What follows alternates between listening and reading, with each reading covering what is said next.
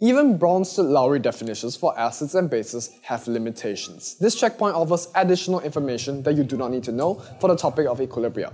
It is easy to find limitations by finding exceptions to the rules. For example, an ionic oxide such as Na2O, it reacts with water to produce 2 hydroxide ions, but there is no proton transfer to sodium, yet it increases the basicity of the solution.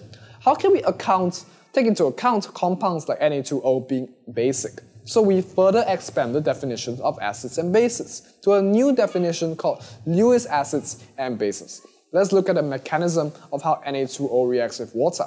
Na2O is an ionic compound, so it is a collection of Na plus ions and O2 ions in the crystal lattice. When dissolved in water, O2 ions attack water, which subsequently breaks up to form hydroxide ions. What has happened to the O2 and H2O? The O2 has donated an electron pair to H. The H atom has accepted an electron pair from O2 This movement of electron pairs forms the basis of Lewis' definition of acids and bases. An acid is an electron pair acceptor and a base is an electron pair donor. So in this example, O2 is a base and the H atom, or by extension the water molecule, is an acid.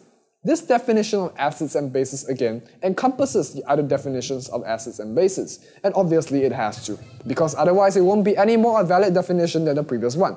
If we look at HCl reacting with water, the lone pair of electron on the O is being donated to the H in HCl. This definition of acids and bases will be more useful in other parts of chemistry. In equilibria, we are concerned with mainly Bronsted acids and bases, as the definition suits our needs just fine.